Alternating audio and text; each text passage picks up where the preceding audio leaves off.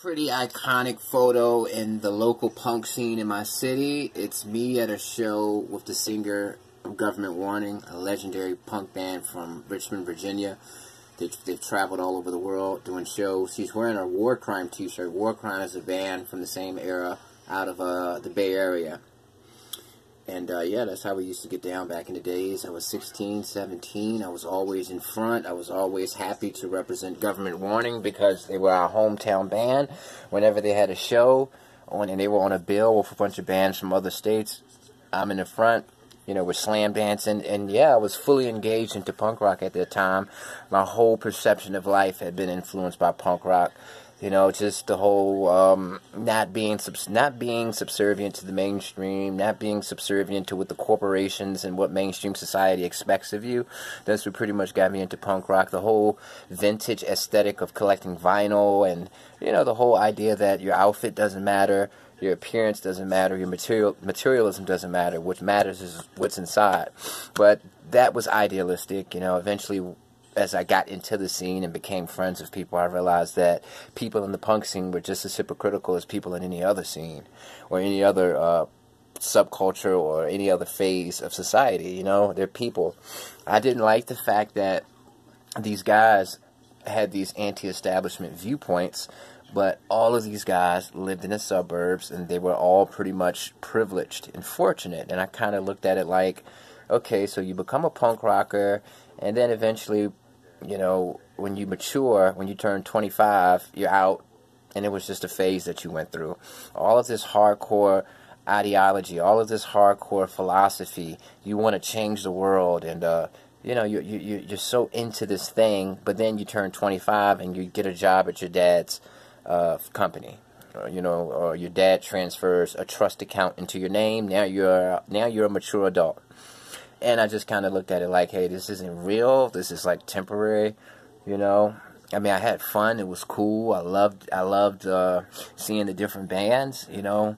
I remember this band from Sweden came called The Vicious. I didn't get a chance to see them. I left right before they played. That's my biggest regret. But, you know, the punk scene, man. So it's different scenes even in the punk scene. That's something that I hated too. I was a part of the hardcore punk scene, and you had the other punk scene with the guys that wear mohawks and pins and safety pins and stuff like that. We didn't like them. We thought that they were costume punks. We thought that we were the real deal because we weren't into fashion. We didn't like the guys who liked hardcore, the other hardcore, the metal influence. We thought that they stole that from us because traditionally hardcore is punk. It's 3-chord punk rock music.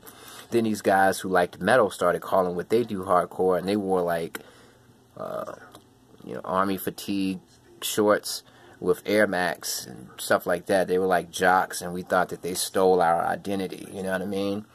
So it was always a clash between the different groups, you know? The hardcore punk kids, we felt like we were elitists. We thought that we were the pure punks and everybody else was this garbage, you know? And, you know, we were really, really arrogant. We thought that if it wasn't what we liked, or it sucked, you know. So, you know, punk, I came into it because I thought that it was for open-minded people. It was for people who had a different view on life. And then when I got into it, I realized that it was just as conforming. It was like just as conforming as any other thing in society. It's punk rock, but once you get into it, you conform to their rules and their ideology. So you came there because you wanted to run away from conforming, but then when you get in it, you realize that you have conformed. So that conflict is what bothered me, and I left, and I stopped going to shows, and I just stopped dealing with the people. But it was a cool experience, you know. Punk rock, it was cool. It was a cool thing to go to a show that was only $3.